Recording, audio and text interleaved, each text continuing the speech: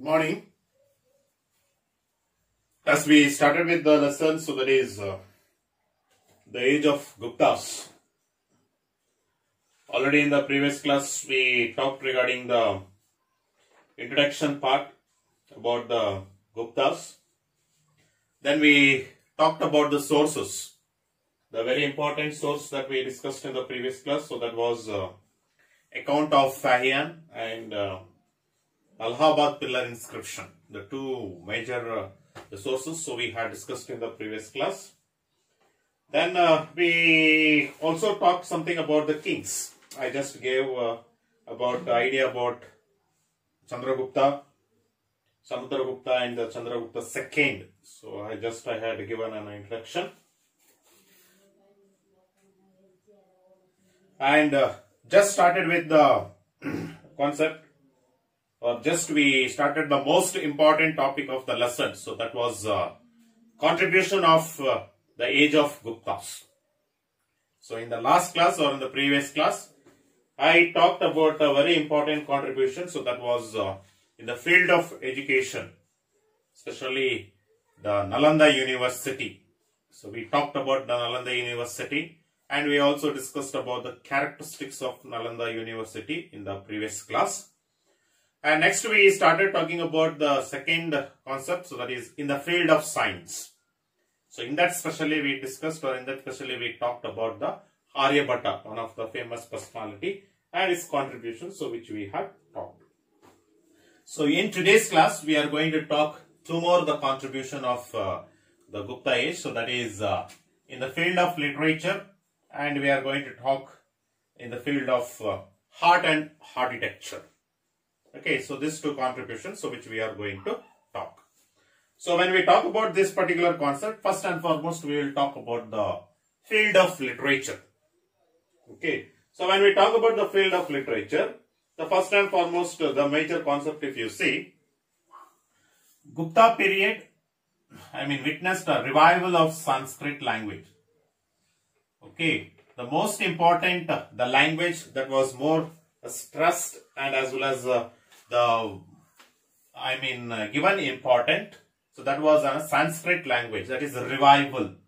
Once again the Sanskrit language was brought to the famous, because you know after when Jainism, Buddhism, when we started, the common language started to be more familiar, where Sanskrit language had lost its popularity. So once again that a revival or a regain of the popularity of Sanskrit language, so that was brought by Anna at the time of Gupta period. So that is the one aspect, so which we are having it. So why it was became Sanskrit as a witness, if you see, because the court language, okay, so that was made as a Sanskrit by the Gupta kings. So that is the reason once again the Sanskrit language started to become a very famous, and in that especially literary aspect, especially in entire North India.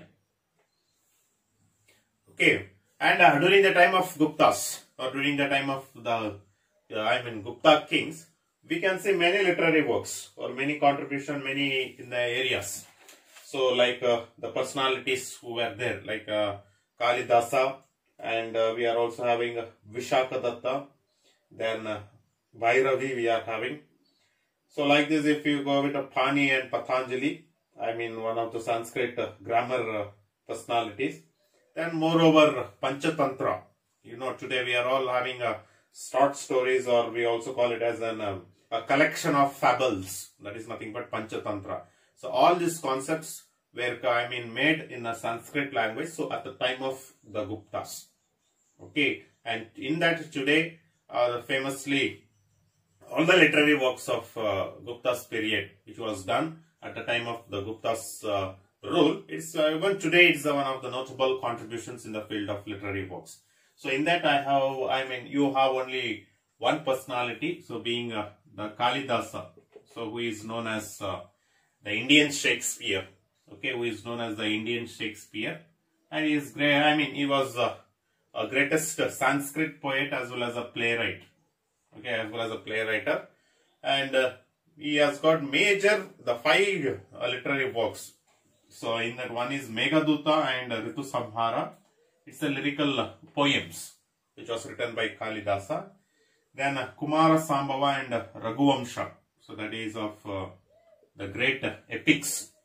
Okay, the playwrights of the Kalidasa, and one of the masterpiece work of Kalidasa, that is Abhijana Shakuntalam. So one of the most important literary works. So these are the five literary contributions of Kalidasa which we familiarly are having it. So it's a very important concept, so which we are having it.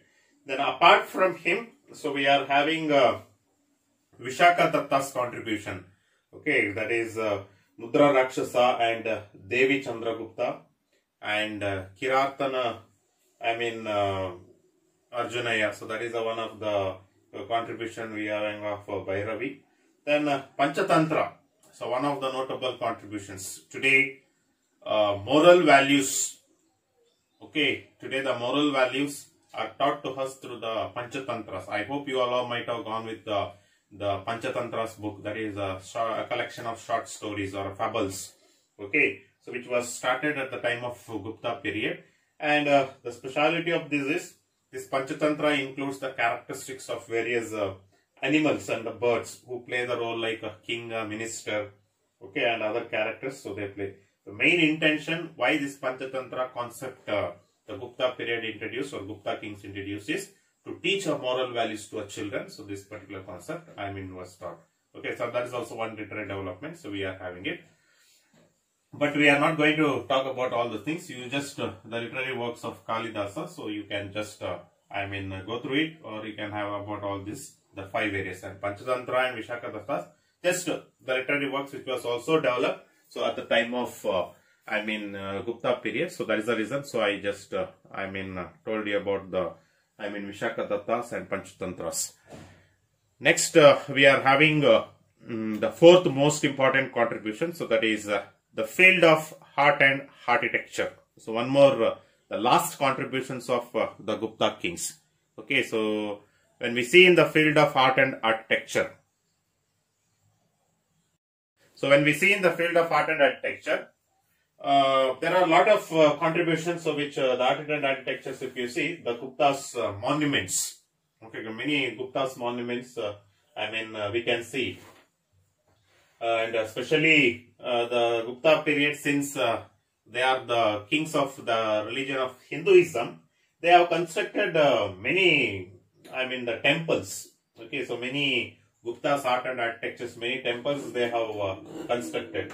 So when we talk about the many temples or the paintings or the excellent the works of the Gupta kings, so there are many, especially in Sanchi they have built the small temple.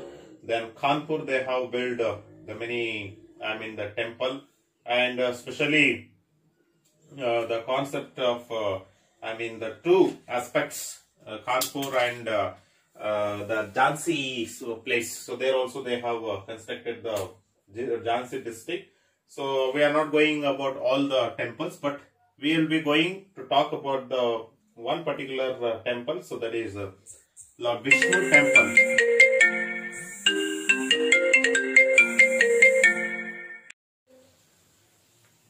So next we are having the field of art and architecture.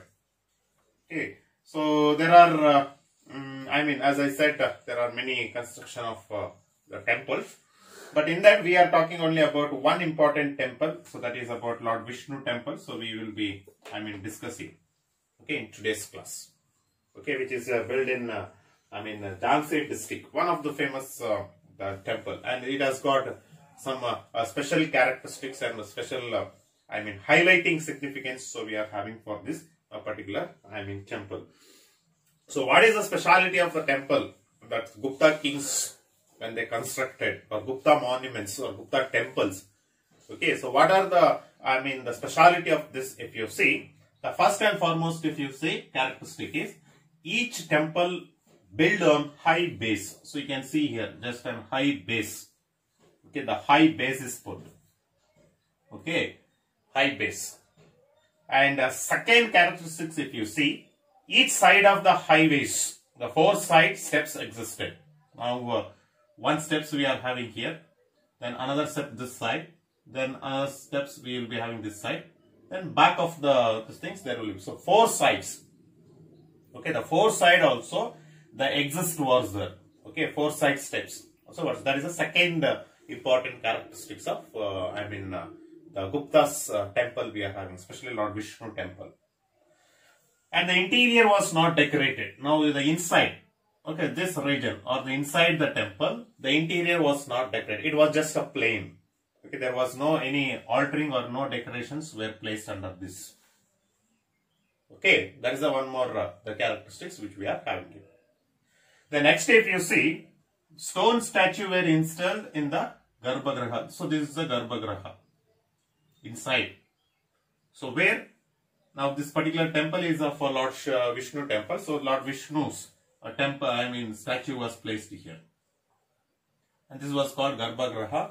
So where only the Purohitas or the Pujaris, those who do the pujas, they are allowed to enter this. Okay, such place. I hope you all might have seen them. Okay, Garbhagriha, the stone statue of particular the temple's name, like Lord Vishnu temple means Vishnu statue will be kept. So that's the one aspect which we are having. Then the roof of the temple and the pillars. So, okay, the roof of the temples and the pillars. Okay, how many pillars? The pillars which are there. So they are all artistically decorated. Okay, they are all artistically decorated. And the stone statues of gods were installed in the temples. So apart from Garbhagriha, remaining places, the different, the statues of gods were placed. Okay, so this is the significance or the characteristics of Gupta's temple. Okay, whatever the temples they have constructed, so all these temples had included, such characteristics, they were having it. Okay, and next, Lord Vishnu temple. So even one more famous, temple, we are having it, and especially in this particular Vishnu temple at Jhansi district. So that the sleeping Vishnu inside the Vishnu temple, it means, placed. Okay, the sleeping Vishnu's statue, also it is been placed. And this, almost 112 kilometers, this Lord Vishnu temple from Jhansi district. So we are having, especially in Uttar Pradesh. So this particular temple comes in the Uttar Pradesh, so which we are having it. And approximately it is built, okay, in Uttar Pradesh, almost 112 kilometers. Then approximately it was built in the 6th century, okay, which we are having as a part. That is the one aspect, which we are having it. Then, which is the statues of inside, the statues like the statues of Ganga and Yamuna, the goddesses have been placed apart from Lord Vishnu. And as already I said, all 4 sides, the steps and the entrance, everything, we are having. And this is a temple which is called as a 10 incarnation of Lord Vishnu. Okay, that is the one aspect. So which we are, we are having it, Dashavataram. Okay, that is the one aspect. So which we are 10 incarnation, Dashavataram of Vishnu, Lord Vishnu. So this particular famous temple highlights. Then other famous temples in that near, Kanpur, there is a temple of, very with the artistic style they have constructed. So that is of the temple of, Lord Shiva.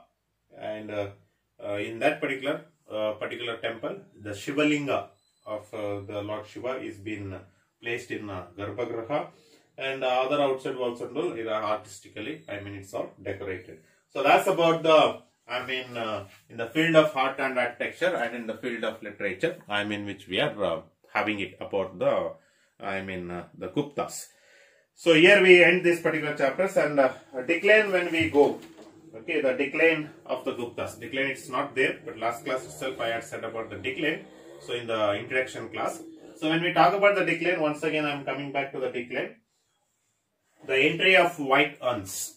The people of China. So they made the decline for the, entry of, the Gupta's age, decline. And establish of various small kingdoms. Okay, so after, this time of Narendra Gupta, So the kingdom got split into various small kingdoms, such a big, Gupta empire. So in that Taneshwar, King Harshavardhana, existing one of the personality, King Harshavardhana of Taneshwar.